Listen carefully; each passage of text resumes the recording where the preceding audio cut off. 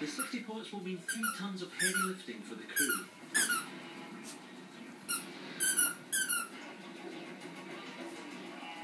Here we go.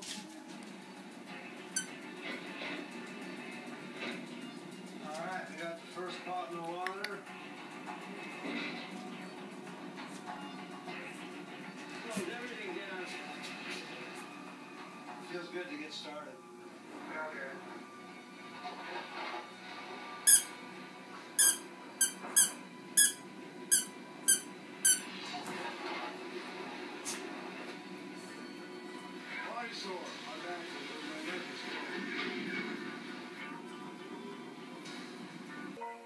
Silly times.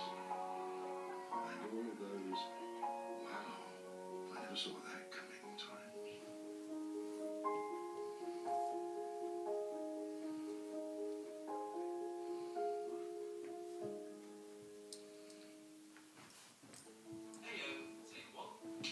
We all know time's precious, but I find myself going to the shops for fresh groceries 3 or 4 times a week. I had to sort it. I went to AO.com and I bought this amazing hot-point fridge freezer. I had it delivered exactly when I wanted, so I didn't need to take the day off work. This new fridge keeps food fresher for longer, so I've always got something in the fridge when Harvey raves it, and now we have more time for fun. Join a million happy customers at AO.com.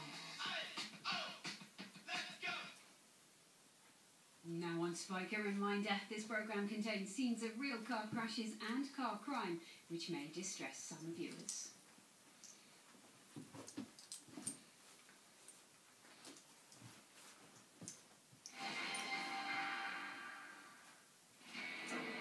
In Car Crash Britain, one thing is certain.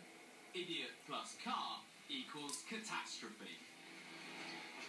And with more and more vehicles on the road, inevitably, this means more near misses like this. And more incidents where the drivers aren't quite so lucky.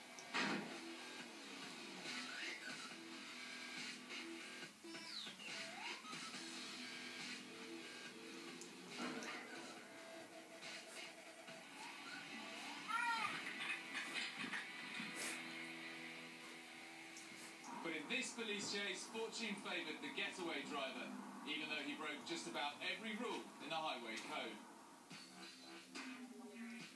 In Bolton, the police were making a house call when this banned driver... Possible. But with 11 million leaked documents, there are more revelations to come, and further questions about the secrecy of offshore finance. Simon Cox, BBC News. And to find out more about the Panama Papers and the reaction, have a look at our website, bbc.co.uk/Panama Papers, for all the very latest and all the background. An Indian entrepreneur who is considering taking over Tata's steel business in the UK says he believes the operation can be turned around. Sanjeev Gupta is meeting government ministers to discuss the future of the Port Talbot Steelworks in South Wales and other Tata sites. Our business correspondent John Moylan reports. The Port Talbot Steelworks in Wales, the heart of Tata Steel's UK operations.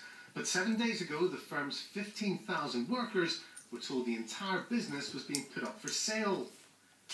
This morning, the Welsh First Minister was in Downing Street for urgent talks with the Chancellor, the Business Secretary and the Prime Minister, as pressure mounts on the government to step in. It was a productive meeting.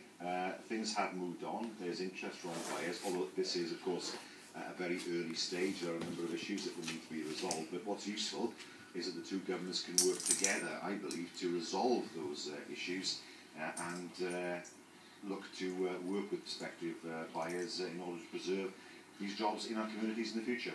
And could this man be a potential buyer? Sanjeev Gupta heads Liberty House, which has been snapping up steel firms. In 2013, it brought this steelworks in Newport back to life. Last November, it bought parts of the Caparo Group. Last month,